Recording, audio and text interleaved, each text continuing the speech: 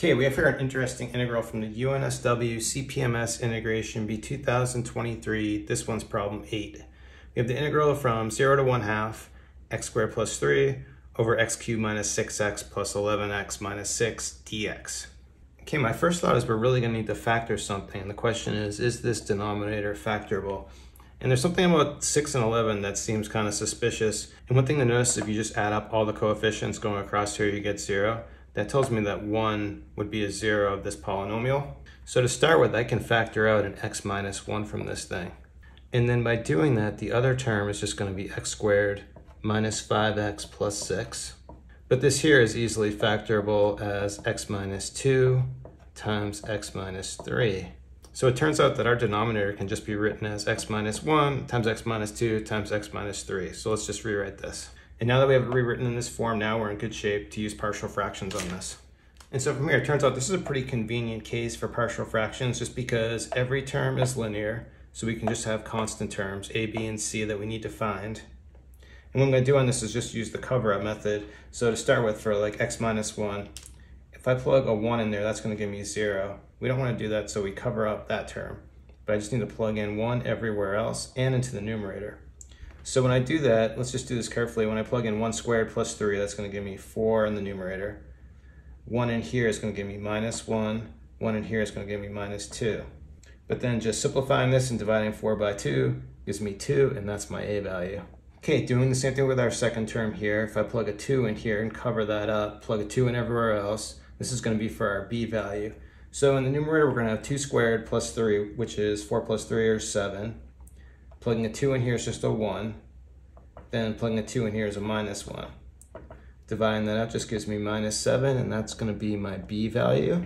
Then last, I just need to plug in 3 here, cover this up, and plug my 3 in everywhere else. So in the numerator, we end up with 3 squared, 9, plus 3 is 12. 3 minus 1 gives me a 2. 3 minus 2 is just a 1. 12 divided by 2 is 6, and that's my c value. So now that we have these constant values here, I'm just going to take all this, put it back into the integral, and we'll continue from there. Now at this point, we have our a, b, and c value that we found on the previous board. And what I did is I actually split this into 3 separate integrals, so we'll integrate these separately. So first, we're going to have just bring the 2 out front. We can bring these constants outside of the integral. So this is going to be 2 natural log absolute value x minus 1. Then for the next one, we're going to have minus 7 natural log absolute value x minus 2. I'm going to evaluate them all at once because we've got the same bounds. So then the last one is just going to be 6 absolute value x minus 3, and we're evaluating all this from 0 to 1/2.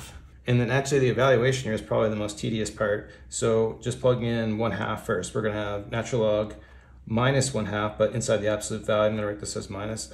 I'm going to write this as just 1/2. Minus 7 natural log. Here this is going to be minus 3/2. Again, absolute value is going to take care of all the negative signs.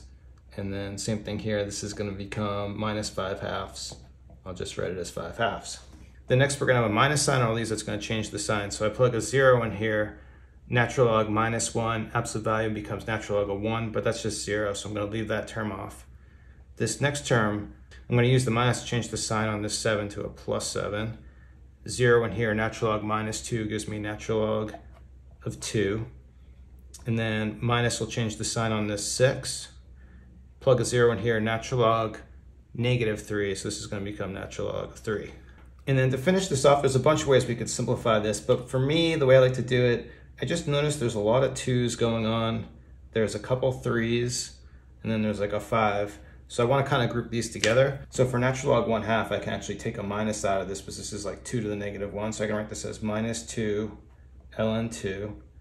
This I can write as minus 7 ln 3. Splitting this up and writing this as like a minus ln 2, I can write this as plus 7 ln 2 here.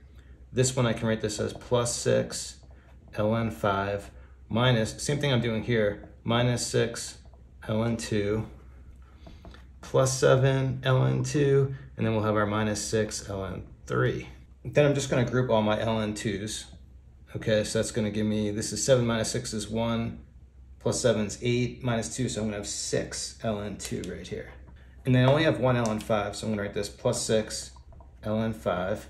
And then for ln 3's, I just have this one and this one. So I have minus 7, minus 6, so I have minus 13 ln 3. But now in this one here, I can actually factor a 6 out of this and write this as 6 ln 2 plus ln 5. But then by the property of logs, I can actually multiply what's inside. So I can write this as 6 ln 10 minus 13 ln 3.